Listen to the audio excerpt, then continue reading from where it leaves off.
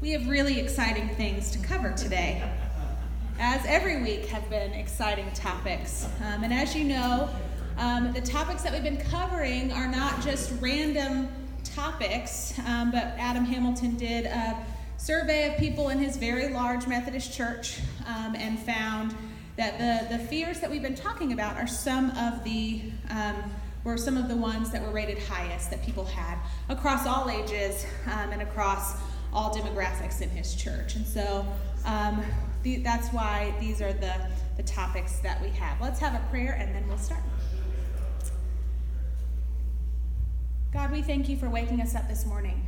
We thank you for the breath that fills our lungs, that gives us life. We thank you for your Holy Spirit that also gives us life in you.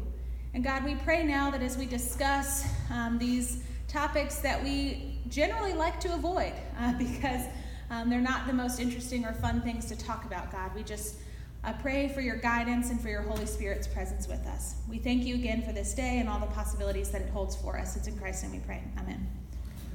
So, the first topic we have today, and I will say that you will not be hearing from me the whole time. We have Brittany Glazer here from our Summit Counseling Office, who's going to talk with us in just a little while. I think having other voices, especially such wonderful voices, be able to speak, really setting it up good, right? Speak to us is a wonderful thing. She's one of our wonderful counselors here in our satellite office, so she will be sharing with us in just a little while. The first thing we're going to talk about is aging. And so Adam in his book talks a lot about people in Scripture. And if you know about, one of the things we like to talk about Scripture is how God turns a lot of things upside down, right? In Christ, God turns this idea of what a king looks like completely upside down from what the world expects. And in Scripture, we see a very different image of aging than maybe we do in our world today. So a couple of people that he talks about are Noah, who was obviously very old when he built the ark and when he trusted God. Abraham and Sarah, other folks that we know who were 75 and 65 when God revealed God's plan for them. And they had to step out in a huge leap of faith, right, to trust what God was going to do. Moses was 80 when he got his calling to go to Pharaoh. It's terrifying. A terrifying call anytime. Joshua was 80 when he led the Israelites into battle. So we have all of these folks in Scripture who have lived to a wonderful age, and God has a very important purpose for them in their life where they are. And I want us to look together, if you have your Bible or your phone, at Luke 2, 25 through 38. Who can tell me who we're about to read about? This is when Jesus is dedicated in the temple. Who are the two people that encounter Jesus in the temple? Anyone know? Who? Anna and Simeon. Very good. So we're going to read about them, Luke 2, 25 through 38. So I'll read this for us. Now there was a man in Jerusalem called Simeon, who was righteous and devout. He was waiting for the consolation of Israel, and the Holy Spirit was on him. It had been revealed to him by the Holy Spirit that he would not die before he had seen the Lord's Messiah. Moved by the Spirit, he went to the temple courts. When the parents brought in the child Jesus to do for him what the custom of the Lord required, Simeon took him in his arms and praised God, saying, "Sovereign Lord, as you have promised, you may now dismiss your servant in peace. For my eyes have seen your salvation, which you prepared in the sight of all nations, a light for revelation to the Gentiles and the glory of your people Israel." The child's father and mother marveled at what was said about him. Then Simeon blessed them and said to Mary, his mother, "This child is destined to cause the rising and falling of many in Israel, and to be a sign that will be spoken against, so that the thoughts of many hearts will be revealed, and a sword will pierce your own soul too." There was also a prophet, Anna, this daughter of Phanuel of the tribe of Asher. She was very old. She had lived with her husband 70 years after her marriage, and then was a widow up until she was 84. She never left the temple, but worshipped day and night, fasting and praying. Coming up to them at that very moment, she gave thanks to God and spoke about the child to all who were looking forward to the redemption of Jerusalem. So this is a really wonderful scripture that we have from Jesus' early days. We don't know a whole lot from when Jesus was born to when Jesus started his ministry. We have just a few accounts, and this is one of them, and it involves Simeon and Anna and what they were doing at this stage in their life and how God was able to use them. So a couple questions for us in terms of this scripture. What role do Simeon and Anna play in the story of Jesus?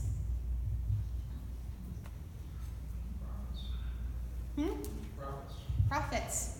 Yeah, they share what Jesus is going to do, what Jesus has come to do. What else? Any other thoughts about that? Both a blessing and a warning. Yeah, those are hard words that they share. They're great words, but they're also very hard words. Any other thoughts? How are they models for thinking about God's intentions for us in old age?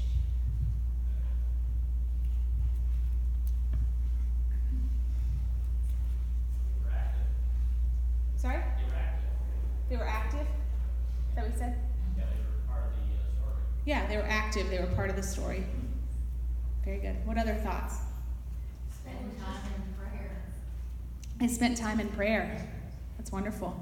Say, Karen. They were just older youth, so they had joy. They were just older youth, so they had joy. That's a great plug for our joy ministry, for the lunches, and for the choir. Very good, Carolyn. Excellent. If you want to know more about that, talk to Carolyn. Anything else? So this is one of the scriptures that Adam points to that really kind of sets up an idea about God's intentions for us. And then he kind of sets this in contrast to all the things we see in the media today. So think about pharmaceutical advertisements that you see on TV. What are some of the things, you don't want to think about that? Okay, well, Mike's not going to think about it. Everybody else, think about what are some of the advertisements that you see on TV, and what do they kind of tell us about aging? What are some of the things you see advertisements for? Pharmaceuticals, drugs. Anyone? Don't be shy. We all know they're out there. Laura. Yeah. They'll make you live longer. Yeah. Okay. Very good. What else? Really cheerful help with a problem and then 50 side effects. Really cheerful help with a problem and then 50 side effects. Yes. So, we see advertisements for Botox, right? That's one of the main ones, I think, that we can think of. And what is an advertisement for Botox? What is it really saying to us? Stay young. You look bad. You want to look better. You look bad. You need to look better. Right.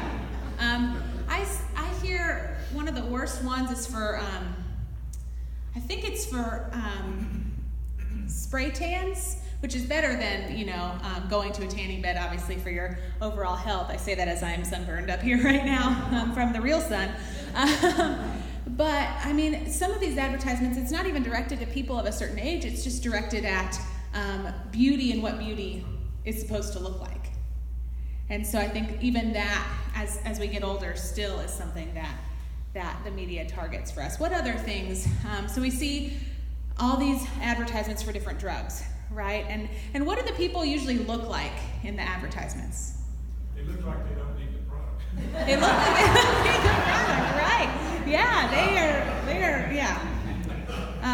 they look like they have no need for that. Yeah. So what are the potential side effects that are mentioned in some of these? We talked about they look really happy, but then they talk really, really fast and mention about 49,000 things that could go wrong. So what are some of the side effects? Death. Yeah, it's at the very end, right? And potential for death. A lot of them you'll hear, side effects of suicidal thoughts or behavior. These are really scary, really scary things. Depression, all of these things that can be a side effect. And so, We know that we need different drugs for different things, obviously. They can keep us very healthy, but then also people are willing, what those commercials tell me is that people are willing to risk a great deal oftentimes for things that society tells us that we need. Again, we definitely need certain drugs to help, and doctors' recommendations and all that are very important, but we are willing to risk so much because of what society tells us that we need, and what society tells us aging needs to look like. Adam talks about there is a fear that the older we get, the less happy that we will be. But evidence suggests, and he references a few different studies in his book, that self-reported happiness drops in the 20s, drops in the 30s, drops in the 40s, and then in early 50s begins to turn around and people get happier. So what are some things that happen in life? What are some things that happen in your 20s and your 30s and your 40s that this is not for everyone, it's a study, but what are some things that may happen that may cause you to be less happy? I knew that one.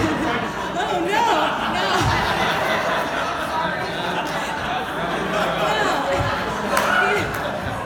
I knew it. Well, he talks about the added stressors. I mean, children are wonderful, but there are a lot of things that you haven't thought of, that you haven't had to think about before, that you have to think about.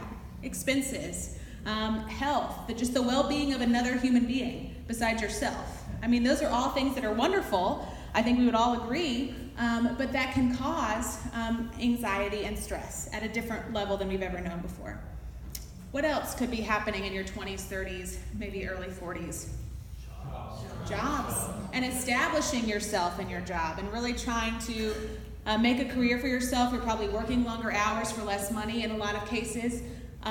You're really trying to establish your career. And so a lot of other things also kind of play into this. But so what oftentimes happens in 50s, 60s? What are some things that happen in those periods? Retirement. Hopefully, yes. Also, I'm sorry? What? It better. Empty nest, which obviously comes with a lot of emotions around it. The mortgage gets paid off. Yeah. You get cynical and you care less. Find that out. Very good.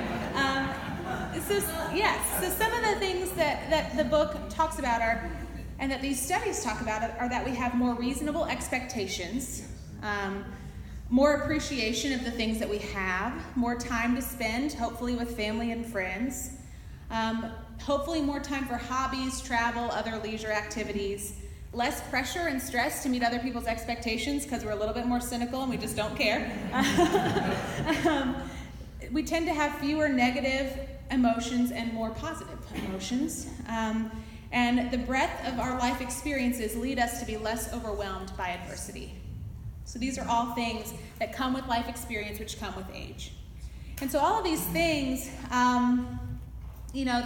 that we're talking about are not going to completely allow us to get rid of all of our fear about growing older or aging, but they do, I think, allow us to have a different perspective, our biblical view, and then this understanding of just the life stage that we'll find ourselves in, hopefully can make it a little less scary if it is something that we fear. So in your own lives, wherever you are, depending on where you are in life, have you found these things to be true? Yes. The things that are stressors and then the things that might get better as you get older, generally speaking. Yeah.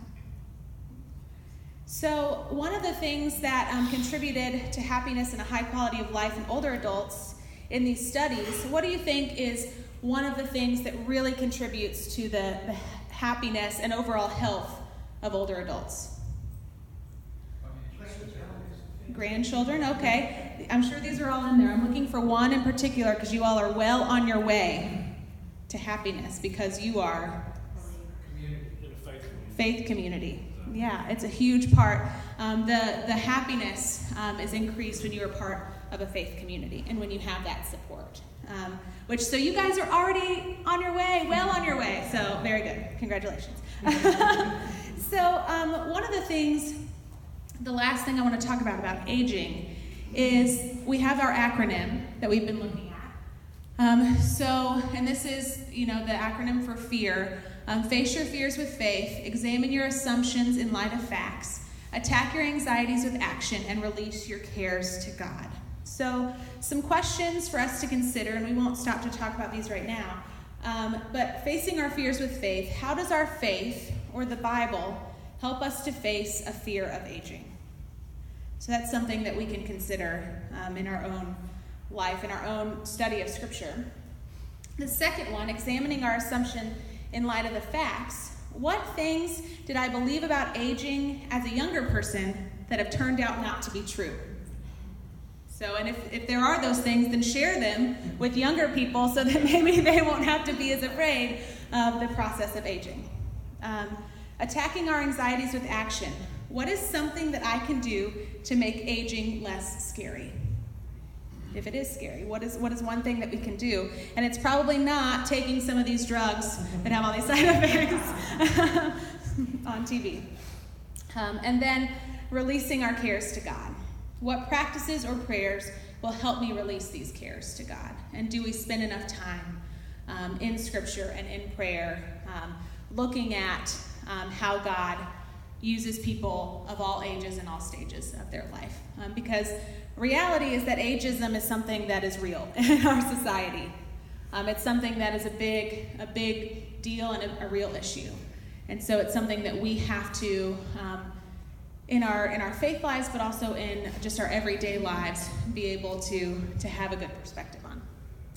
So that is all I will say about aging. I hope no one is fearful of getting old now. But I'd like to invite Brittany up now.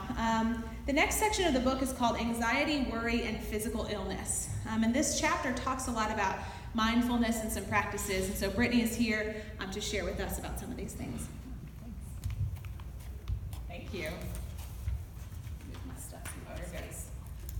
Hi, I'm really excited to be with you guys. My name is Brittany Glazer, and I'm a staff associate therapist at the Summit Counseling Center. And I've actually been here for the past 2 years. So it's like the office when you go into the main, and there's kind of that office back there. That's usually where I'm hanging out. And I work a lot with kind of middle school age up through older adults on issues like depression, anxiety, grief, life transitions. So part of that is aging or illness, or divorce, or any other life transitions that happen on the spectrum. LGBTQ issues, and spirituality. So if you have any questions about kind of what that looks like, or therapy or counseling or whatever, I love talking about it. So I'll be hanging out afterwards. Feel free to ask me. So today I wanted to talk a little bit about anxiety, illness, and mindfulness. You don't have to shout out answers, but raise your hand if you've heard the term mindfulness. Yeah, okay, good. I'm good, my pulse is right. I was I feel like this is this thing that's becoming a buzzword. And, kind of everywhere I look, there's a magazine for mindfulness, or, I work in the high school sometimes helping out with students there, and, they'll be how can we get mindfulness into the classroom? But what a lot of people don't know is that mindfulness came into Western society through working with patients who were physically ill. So the person who kind of brought it here, obviously he did not create mindfulness, it's kind of rooted in Eastern tradition, but was Dr. Kabat-Zinn, and he was working in a hospital with people who were chronically ill, and I think it was something to do with back. Ooh, I probably should have looked at that, but some specific chronic illness, and medication had hit the point where it wasn't working anymore. And so he started looking into Eastern practices, started looking into other ways of helping these people, and found mindfulness. And so I feel like it's this practice that we're hearing a lot about now, and we're hearing a lot about it because it really helps, and he saw some really great results with people just through using these practices. So I thought I'd start by just sharing his definition of mindfulness. So mindfulness is awareness that arises through paying attention on purpose in the present moment, non-judgmentally. So paying attention, being aware of what's going on. And a lot of mindfulness practices are about using all your senses. So like, what are you guys smelling right now? Right? Like, what are you touching? What are you looking at? What are you hearing? And so, paying attention to those things that we're observing, but we're not really noticing.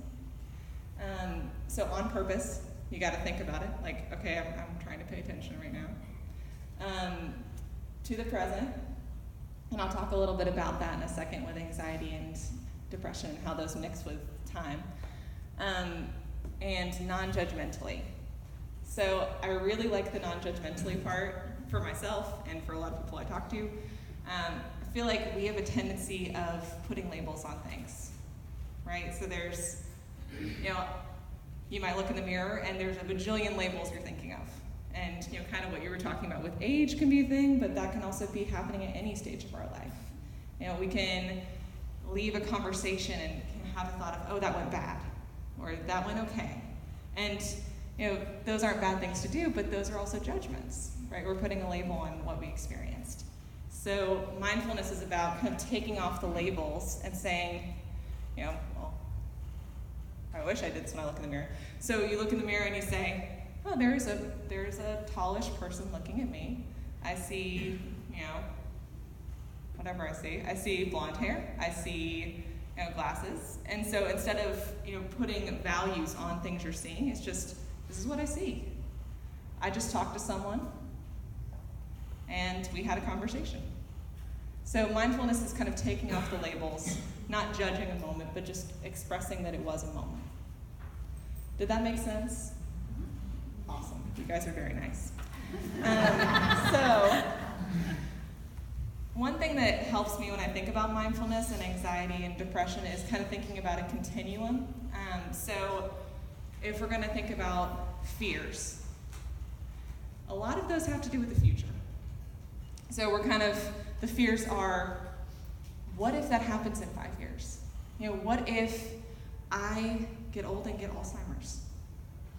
What if my friends all move away and I'm all by myself? What if I don't get into college? Those are a lot of fears that come from future. And if we take that to the, kind of unhealthy part of that, it could go to, anxiety, constant worry without being able to stop it, muscle tension around, not being able to sleep over these things that you're constantly ruminating with, compulsions, panic. So that's kind of the extreme. But, that's thinking about a future in an area that we can't control. And then if you go to the other side of the continuum, there's the past. And so it's thinking, when I talk to my high schoolers and middle schoolers, like, oh my gosh, last week there was a party on Instagram, I wasn't invited, and everyone was Snapchatting about it, and why didn't anyone invite me? That's the past. It happened last week. It's very horrible. I'm not degrading their experience. I was a middle schooler once too.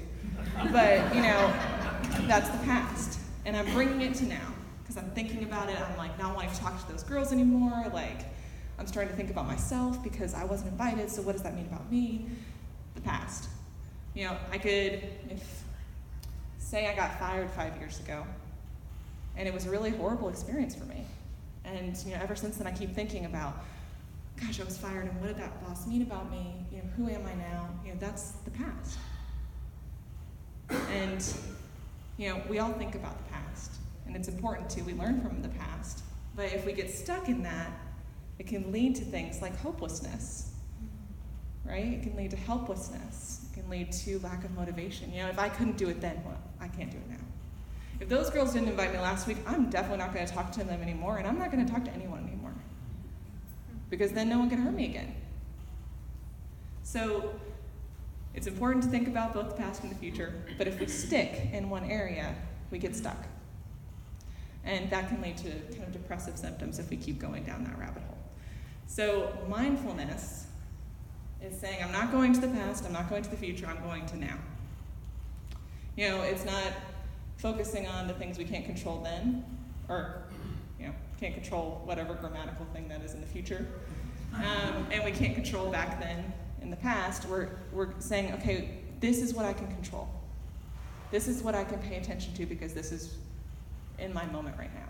You know, right now I'm standing here talking to a bunch of people. Mm-hmm. So that helps me a lot when I think about mindfulness. And often I feel like, you know, we kind of, as people, we go back and forth on the spectrum. And so mindfulness can kind of help us get back. So there are a lot of ways to do mindfulness. I'll do a raise your hand again. Has anyone heard of like mindfulness apps? Oh, okay. Mindfulness apps. Yeah, like on your phone? Yeah. Okay, awesome. Which one have you heard about? My daughter has put one on mine. I can't think of the name of it. Oh, that's okay. Yeah. It's Read Together or Read Together. That's like super cute. She's 32. I love that. No, that's awesome. So I'm glad I asked that because I was just going to assume, which is my own experience because I'm constantly looking at apps. So there are a lot of really great mindfulness apps that people are, you know, sharing about right now. Headspace is one of them that a lot of, you know, like more, it's kind of more for an adult or Calm. And those have recordings you can listen to where they'll kind of walk you through a mindfulness practice.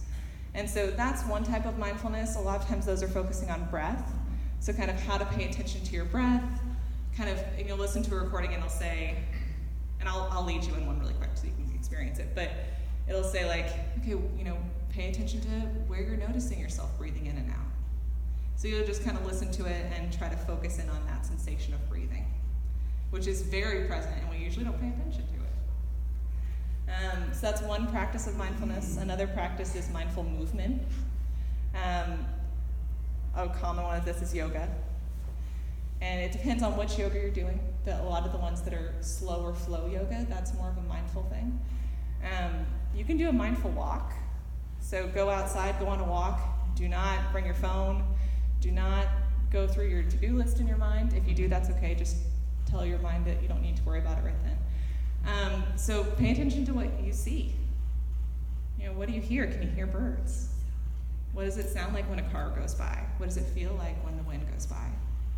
And, you know, if it's really hot, try not to say like, oh, this is horrible, I'm really hot. But if you're trying to be mindful, then say, you know, there's sweat happening right now. Right?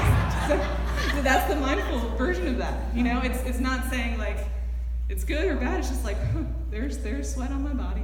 You know? So it's a little bit different. You're not judging it, but you're acknowledging that it's there.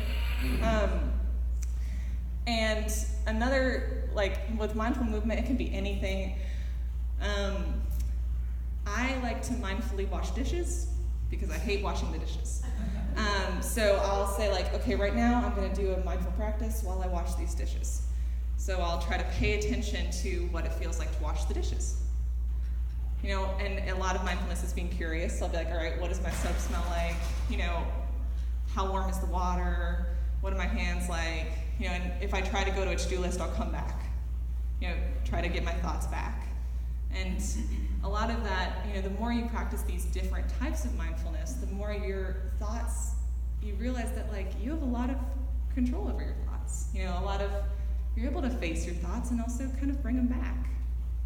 And so the more you do that, the more your brain gets used to that, the more you can be in the present. So if you guys are cool with it, I'll lead you in a quick mindfulness. It'll only be like 3 minutes, I promise. So I will ask you guys to get in a comfortable seated position. Usually it's best if you have both your feet on the floor. And usually it's good if your back is kind of straight on the back of your chair. So make sure you can feel the back of your chair. And then whenever you're ready, I'll ask you guys to close your eyes. And if you don't want to, that's okay. You don't have to close your eyes. You can focus on a point in the room that's like a stable point and kind of let your eyes like kind of focus on that, or you can lose focus, whatever you're more comfortable with. And I'm going to tell you what to think about, and you don't have to verbally respond, just kind of mentally respond. So I just want you to start paying attention to how you're breathing. Can you notice where the breath is coming into your body? Is it coming in through your nose or your mouth?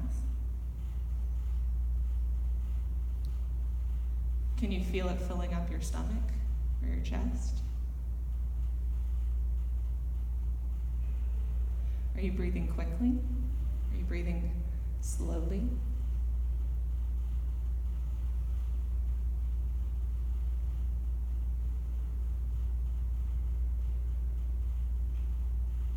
And if other thoughts come in, that's totally fine. Our brains always are thinking.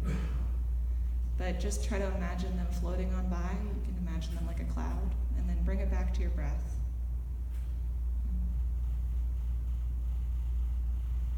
And try to find a focus point where you feel the inhale.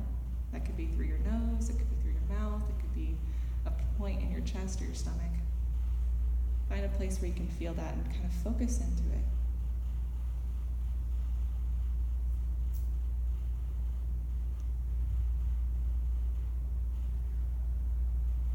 And now I'm just going to have you guys count your breaths. So count 1 for an inhale, 2 for an exhale. And if you lose count, that's okay. Just start back at 1.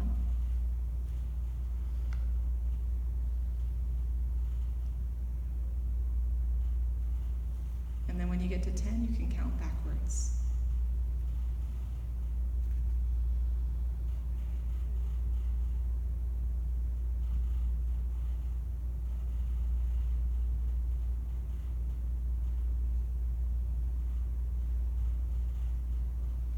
Now, wherever you are in your counting, you can kind of come back to that point where you could feel your inhale.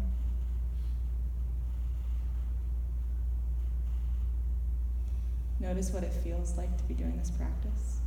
Any emotions that have come up for you, just kind of notice what they are.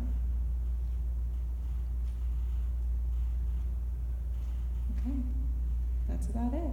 Thank you, guys. If I was professional, I would have a ding, but I didn't have a ding. So that is a very brief mindfulness practice. If you liked that, cool. If you didn't, that's okay. There's a lot of other mindfulness you can do. And if you have any questions about that, let me know. Thank you.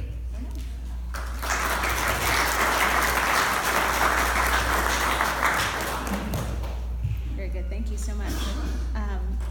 And I think when we're talking about, illness and things that could happen to us, we always, like you were saying, we think about what could happen in the future. And so focusing on the present can be a really good way for us to control those emotions and get a grasp, even if we are experiencing illness. The book talks about when we are in the midst of an illness, because illness is something that we face.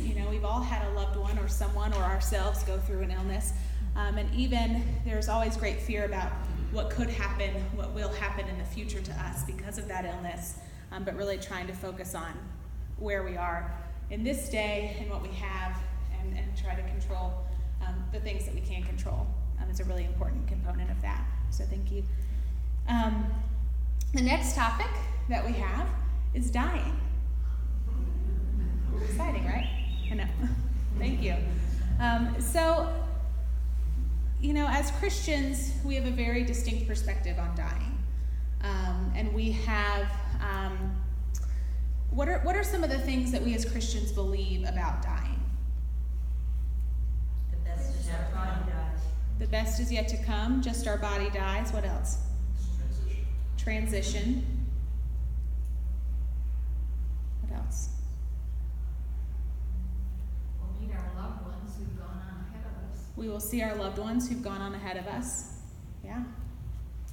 So we have this distinct perspective on dying. And one of the things that Adam talks about in his book is that oftentimes we are not fearful of the actual moment of death, but we are fearful about the things that will surround death, either for us or for someone that we love, right? We are more worried about that process and what will get us to that point than we are about that actual moment. As Christians, we can still, we're still going to have questions and wonder, what is it going to be like? And that's fine, but most of our fear really, I think, comes from what's going to lead up to that. What's that going to put our family through? What are the circumstances going to be like surrounding it? And so in Scripture, Paul describes our physical bodies as clay pots, earthen jars that were made from clay and water. sounds very biblical about how we were made, right, from the mud and from the earth. But earthen clay pots that were used for storing food and valuables, but wouldn't last forever, were easily broken. So I think there's a lot that we can a lot of comparisons we can make between a clay pot and our human bodies that we have.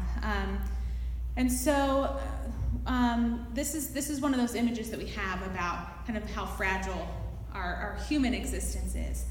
One of the things that Adam talks about and that we have to be able to talk about and willing to talk about, probably through mindfulness practices, I'm sure that can help, is what do we want at the end of our lives? What is important to us, right? And I'm not talking about just planning for our funeral or making our will, but what is it that is going to make the end of our lives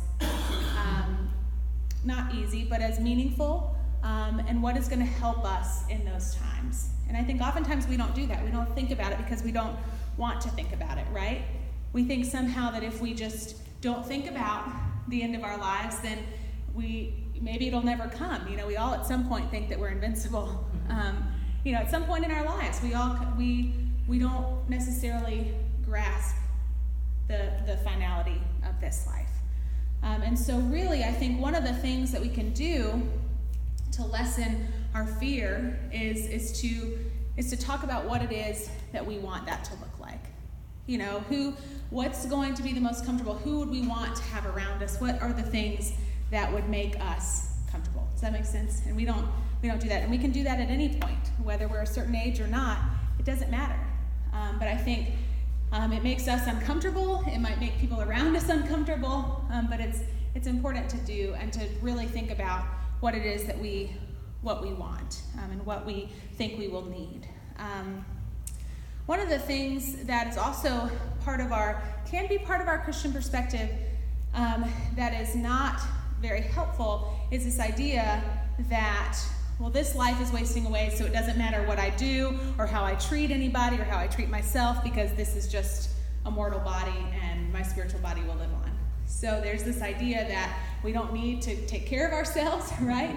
We don't need to care for other people. I mean, this is out there in the Christian realm of this body is just for a short period, so why should I worry about it?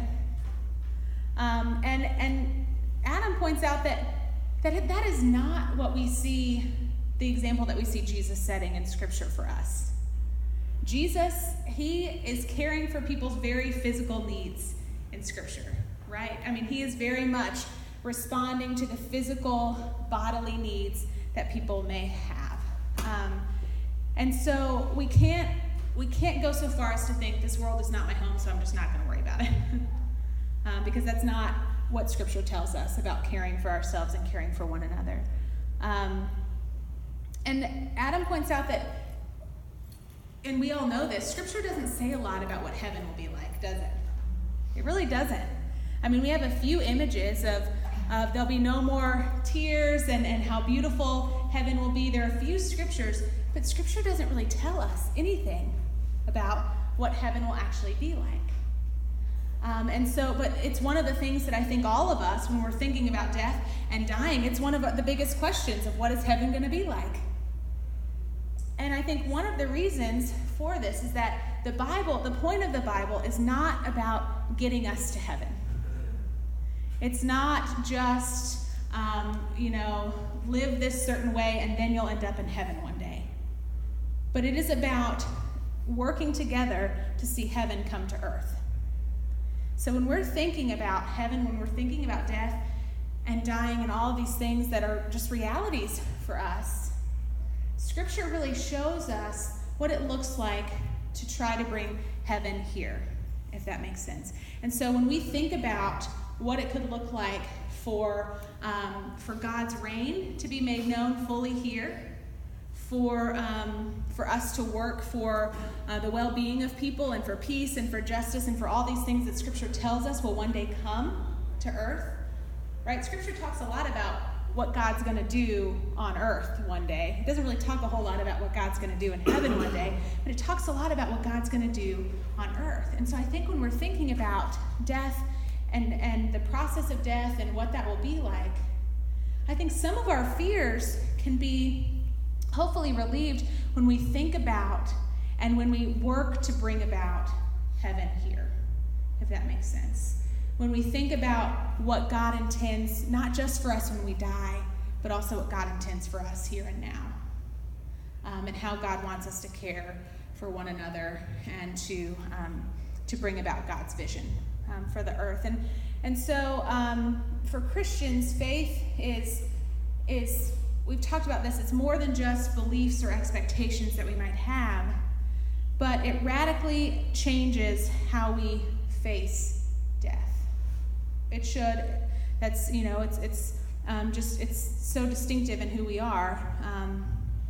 And so it doesn't make us necessarily less afraid of it, but it should be something that we can try to focus on instead of the other things that this world might want us to think about surrounding it. So the last thing that, and these all fit together, I'm sure you can see how all of these topics really kind of fit together, is fear of the Lord. So one of the things Adam points out is Jonathan Edwards' sermon, Sinners in the Hands of an Angry God. Any of you read that? Any of you read it to your kids to scare them into... Brandon has, in case you're wondering. So one of the... he quotes here just a brief part of it that says, "The God that holds you over the pit of hell, much as one holds a spider or a loathsome insect over fire, abhors you and is dreadfully provoked. His wrath towards you burns like fire. He looks upon you as worthy of nothing else but to be cast into the fire." I don't know what provoked him. I don't know what experiences he had the week prior to preaching that sermon. But I did see on Facebook, are y'all familiar with Babylon Bee? It's like The Onion, but for religious stuff, so it really kind of makes fun of ourselves. And if we can't laugh at ourselves sometimes, then I think we have a problem. But it was a VBS theme. So I wish Kirby were in here so we could ask her about this for next year. But it was Sinners in the Hand of an Angry God, VBS. Cool, right? We're really missing out, I think. And it said things at the bottom like games, food, and lots of fire. So that's an idea. We'll store that away. But so this is kind of, at least for me, when I think of fear of the Lord, that's the first thought that comes to mind, is this vengeful, wrathful God.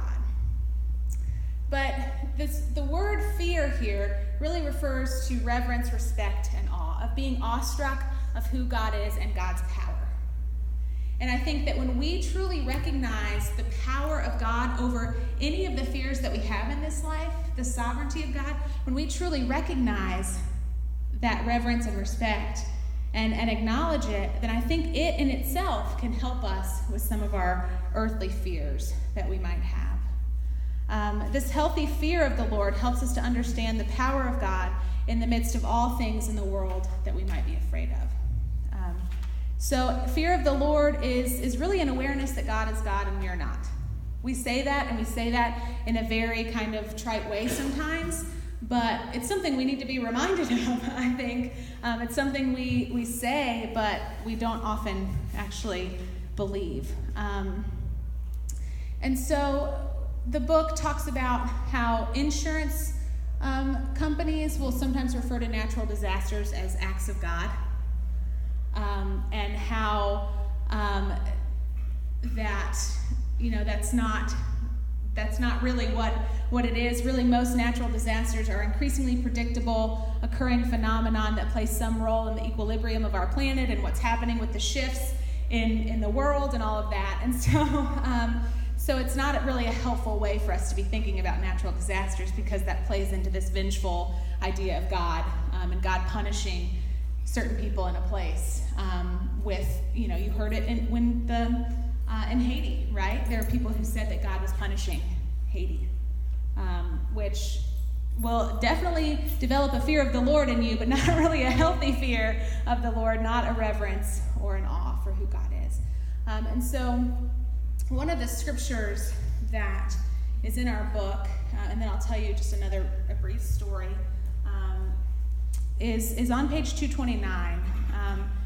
This is a scripture that can help us really think about the fear of the Lord and who God is in comparison to us. But this is Psalm 91-4. It says, "Before the mountains were brought forth, or ever you had formed the earth and the world, from everlasting to everlasting you are God. You turn us back to dust and say, 'Turn back, you mortals. For 1,000 years in your sight are like yesterday when it is past, or like a watch in the night.'" And then another scripture that he quotes at the end of the book is Psalm 8:3-4. "When I look at your heavens, the work of your fingers, the moon and the stars that you have established, what are human beings that you are mindful of them, mortals that you care for them?" And if there's a verse that sums up fear of the Lord, I think that is it for me. It's this being awestruck of who God is, and that God is so big and so powerful, yet God still cares for us, still cares about our fears, still cares about the things that we worry about. And so when we think of fear of the Lord, I think those are helpful scriptures for us to look at. I want to close with one quick story that's not from the book. It's from another TED Talk, so I know. But it's about fear, and I think it kind of sums up some of the things that we've talked about in here, especially this idea that fear it's thoughts that we have about the future that may or may not happen, and most likely will not happen, but that it's our projecting into the future and making a reality for ourselves that it's not necessarily or probably going to happen for us. But this TED Talk is from Isaac Lidsky, and he went blind from a rare genetic disease at a young age. He's now a CEO of a company in Orlando, and he worked as a clerk for 2 Supreme Court justices. And his video was entitled, "What Reality Are You Creating for Yourself?" Because I think when we're talking about fears, we're really talking about our realities that we create. And so he says here, when he talks about his sight, he says, "You see, sight is just one way we shape our reality. We create our own realities in many other ways. Let's take fear as just one example. Your fears distort your reality. Under the warped logic of fear, anything is better than the uncertain. Fear fills the void at all costs. It substitutes assumption for reason, and psychologists have the term for this, awfulizing. So in our mind, fear replaces the unknown with the awful, because anything is better than the unknown. So we have to create something in our head that's going to be that we can know or that we can trust in. And so he talks about in his own life, he talks about how fear lulls us into inaction. So we passively watch as the prophecies that we have made up about the future actually come to fulfillment, because we're unwilling, we're unable really to respond in a helpful way. And so he talks about the reality that he created for himself when he was diagnosed with this disease. He knew that his life was over. He knew that he was never going to have a successful career. He knew that that it was a death sentence, that he wasn't going to achieve or get married. His life was over. And this is the reality that he created for himself. This is what he says. It was a fiction born of his fears, but he believed it. It was a lie, but it was my reality. And if he had not confronted the reality of his fear, he would have lived it. He was certain of that.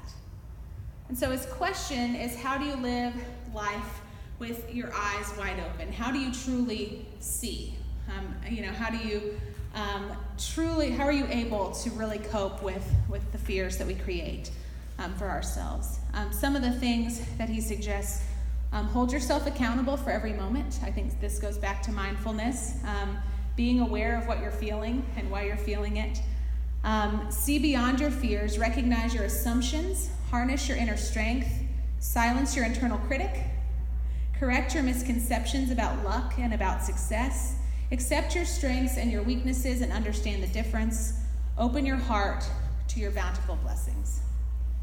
Goes on to say, your fears, your critics, your heroes, your villains, they are your excuses. So your excuses, your rationalizations, your shortcomings, your justifications, your surrender. They are fictions you perceive as reality, and we have to choose to let them go. So what he talks about and how he ends his speech is that he has a beautiful wife, triplets, and another baby. He talks about being a CEO of this company and how since he can't see when he's in meetings with the other leaders in his company, he can't depend on physical or visual cues, which we all have in meetings. We have what we say, and then we have kind of what we do with our body and how we respond physically. But he says that in his meetings, since he can't depend on those, it makes people talk more in his meetings. And it makes people feel valued and that their opinions matter because he encourages them to share. And so it's really enhanced his business instead of killing it like he thought that it would when he created this reality for himself, if that makes sense. So the truth for us, I think, is that as Christians, we create our own realities, right? We project into the future the things that might happen. But we also have a reality as Christians. We have this reality of the kingdom of God. We have the reality of all that God wants for us. We have these expectations we set for ourselves, and then we have who we are in God. And I think aging, illness, and dying, while they're all difficult things to deal with and things I think at any point in our lives we're fearful of because we're humans, because we don't like not knowing what's going to happen, they can be given a different perspective when we think about them through the reality that God has for us. So we can be like Isaac, the person in this TED Talk, and we should not let the realities that we create for ourselves, we should not let them fill the void of the unknown so that we live in fear. We should try to live each day grateful for the life that we have, grateful to God that we worship, and remember that the God who we worship is so much bigger than any of our fears. That our true fear, awestruck, the awesomeness of God should really be where we focus our attention, because I think then it will help us be able to handle any of the fears that we might experience in this life. Let's pray. Lord of life and conqueror of death, you have shown us how to confront the fears we face each day. From the terrors of the night to the future we cannot see, you have promised to be with us. We go forth to live unafraid with love for you and for our neighbors. In the strong name of Jesus we pray. Amen. All right, any other announcements, Cindy? We good? We're good, all right.